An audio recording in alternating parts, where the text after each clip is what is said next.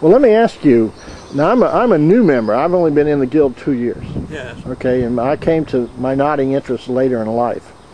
You know, when if you were going to talk to potential guild members, you know, what would you say is the benefits of being a member of the guild and that sort of thing? Well, obviously it's a specialist organization. Mm-hmm. Not every member of the public is going to be interested in knotting. Mm-hmm. But most people want to know how to tie up parcels and to do up their shoelaces properly, mm-hmm, and things, mm-hmm, like that. And to demonstrate a few basic knots, I suppose, introduces people, and then if they've got any interest at all, they're likely to want, mm-hmm, to follow it up. And as you look back over all these years of your own membership in the guild, you know, what's been really important to you that's come out of all of that? Well, I suppose it's the fellowship of other people that are interested in the same thing. A lot of people who are keen on knot tying tend to feel they're in isolation. Mm-hmm. And then you meet a crowd of other people who've got the same interests as you, and you swap tales and swap different methods of tying knots.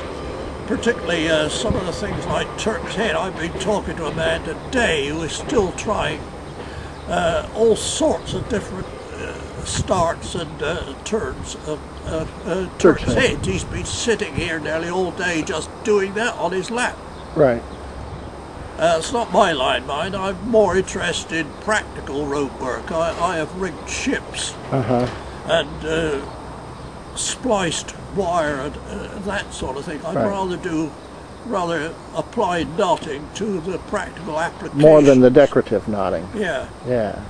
I've done tests on various knots to find out which was strongest under certain circumstances, mm-hmm, and things like that. Well, I've always heard that the eye splice is the strongest knot. Well, the eye splice is a very good example, yes. But there are a few variations on it. Mm-hmm. And with modern synthetic ropes, mm-hmm, they're smooth, of course, because, yes, they're made from continuous filaments instead, right, of short fibers. Right. You've got to have a lot more tucks in than you would have for a natural fiber rope. That's right. I first came across them, for instance, during the war. I was in the Royal Air Force, and I was on a station, an airfield as you call it, where they were training Army pilots, Army glider pilots, for the invasion of Europe. And we were using tug aircraft, first of all with hemp ropes, mm-hmm, and they were only given a 10-tug life, and then they were scrapped. Mm-hmm. Then in came nylon. Mm-hmm. I'd never seen nylon before. That was the first synthetic I'd seen.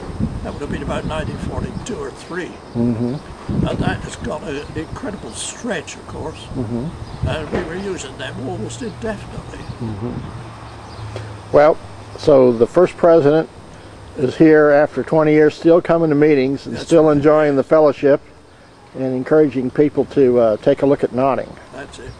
Thanks for your time. Okay.